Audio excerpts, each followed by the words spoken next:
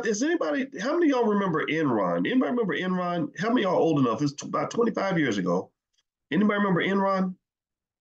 Do you know that a lot of Enron employees got wiped out because they had the majority of their retirement savings in Enron stock? And Enron was basically doing whatever they were doing was so illegal that I think the CEO went to prison, the CFO went to prison. Like, it was that bad, and all these people lost everything. And I think that what happened was the feeling was that, well, look, the stock has done really well all this time. I might as well keep all my money in that stock. No, no, no. When you are fortunate enough, when you've been blessed enough to have one investment that blows up and does really well, the first thought that should come to mind is, how do I spread my money out so I can protect my assets? You have to do that. You do not want to say, I'm gonna let it ride.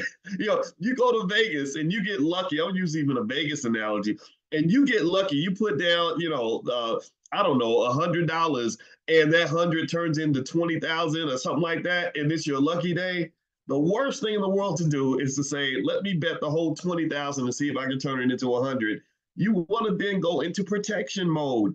Just like in sports, a lot of y'all know in sports. I watched the Celtics and the Mavericks play last night. The Celtics are just kicking the Mavericks' butt. And when the Celtics got the lead, and it was a big lead, the goal at that point is not to extend the lead. The goal is to protect the lead, right? So when you get the lead in investing, your mindset must shift to protection mode. People like the Warren Buffetts of the world, they're not trying to get rich. They're spending their energy trying to stay rich. So when you find that good opportunity, which you will, because your economic awareness is higher because we've been hanging out every morning. So you're going to see the opportunities. When you can see the money, you'll eventually be the money. Eventually, you will be blessed with some opportunity that's going to walk by you. And because your economic awareness is high, you will see the opportunity. You won't be poor. You won't be poor. Poor stands for what?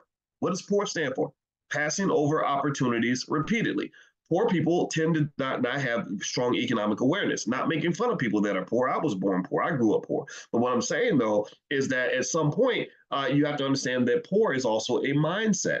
So if all I'm doing is getting on the internet and paying attention to everything other than my economic stability and my economic success, then I'm not going to be very good at spotting economic opportunities. Do you understand what I'm saying? Like, how can I be good at something that I'm not even conscious of trying to get better at? How am I going to be good at anything if I don't practice? If you don't practice, then you'll never be good. You can't be good at something that you're practicing. What kind of world do you think we live in? It doesn't work that way. So what I'm saying is the fact that you've been practicing, and I applaud you for that, means your awareness is higher. When your awareness is higher, you see things other people don't see. And when you see things other people don't see, you're going to see an opportunity, grab it. It's going to turn out well for you.